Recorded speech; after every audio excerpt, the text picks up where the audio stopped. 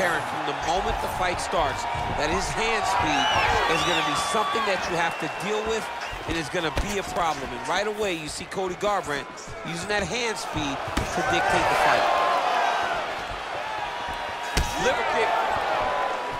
All right, he closes the distance, gets the single collar tie. Strong punch to the head in the clinch. That one snuck in. Nice strike.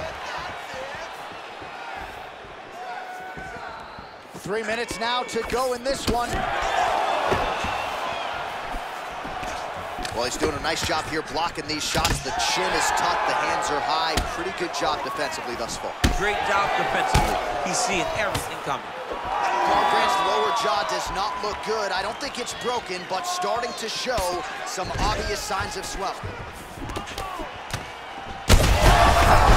I'm not sure how he stayed up with it. I mean, when you've been hit with a shot like that, to stay standing shows and talk to your toughness.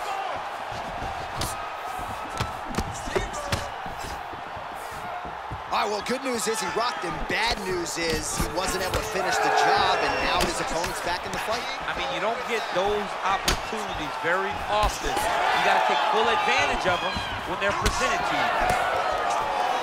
All right, so the uppercuts have been a big part of the storyline in this one, but the setups have really been key for him. He's not telegraphing that strike, and the opponent hasn't been able to adjust. He has not been able to see them. It's a very tricky punch, especially in the way that he... Wow, both of them are landing massive shots. That one in the key. Oh, here comes the kick. That one blocked.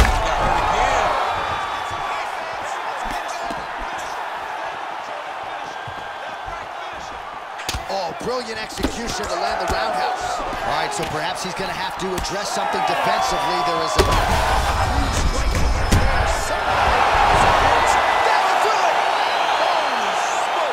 With a huge knockout tonight. What a fight! What a fight! So how about that? What a moment for this fighter as he pounds him out for the TKO win.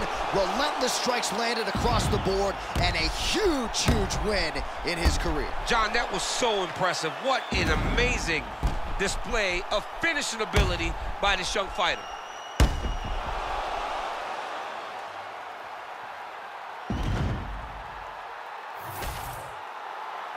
All right, let's go inside the octagon now. Bruce Buffer has the official decision. Ladies and gentlemen, referee Herb Dean is calling a stop to this contest at 4 minutes, 39 seconds of the very first round.